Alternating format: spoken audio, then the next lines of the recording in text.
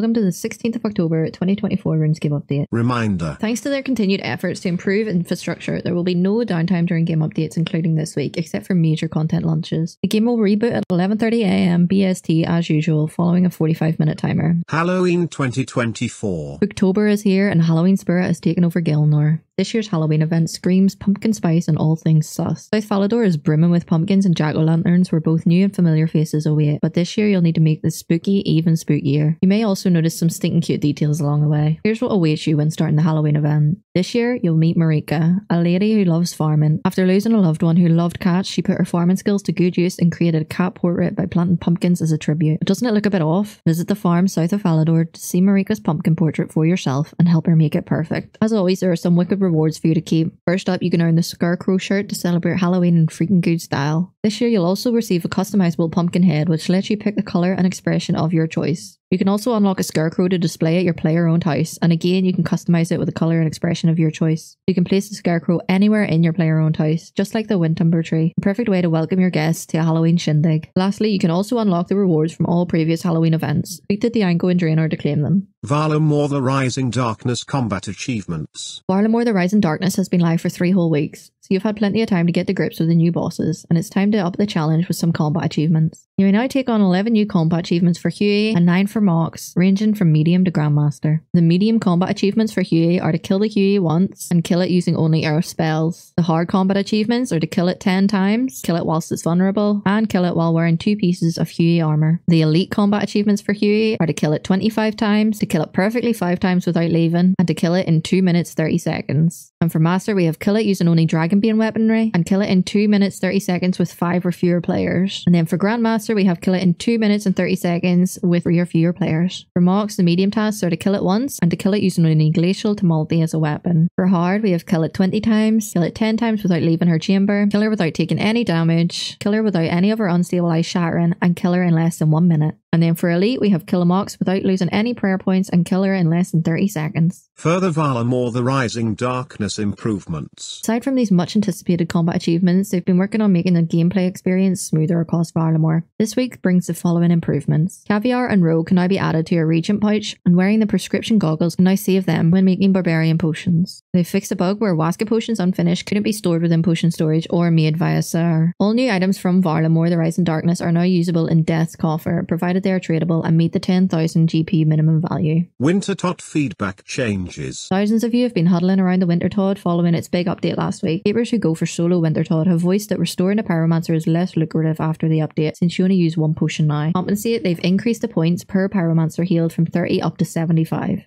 Some of you have also reported having a hard time telling the difference between your cold hit splats and those of your woodcutting comrades. They've adjusted some settings so that other people's cold hit splats now appear a bit darker than yours, so it should be easy to tell when you're being hit. Other changes. They've adjusted the PvP arena matchmaking system to ensure that matches occur more frequently by grouping players into 2 groups. Lower ranks consist of bronze, iron and steel, and they'll be matched with each other. Higher ranks consist of mithril, adamant, rune and dragon, and they'll also be matched with each other. They've also fixed a bug where your assigned opponent would simply fail to show up to the match. No excuses now. Some other notable fixes. The warning message about placing all your finds in the Varric Museum crate can now be disabled permanently. A pop-up chat box message for housebreaking in Varlamore has been replaced with a less intrusive game message that can be spam filtered. Superior Slayer creatures will now consider spawning elsewhere if they cannot spawn in tight spaces due to their size. It should now be drastically more likely to succeed. PvP World Rota. The PvP Rota has moved to period A. 539 is the US PvP world, 318 is the UK Bounty Hunter world, 548 is the Germany High Risk PvP world, 577 is the US Free-to-Play PvP world, and 559 is the UK LMS Competitive. The Australian world 390 for LMS Competitive has been activated within this rota, and also the Australian world 569 for Bounty Hunter has been activated within this rota. The PvP arena is using maxed med loadouts in ranked duels and tournaments this week.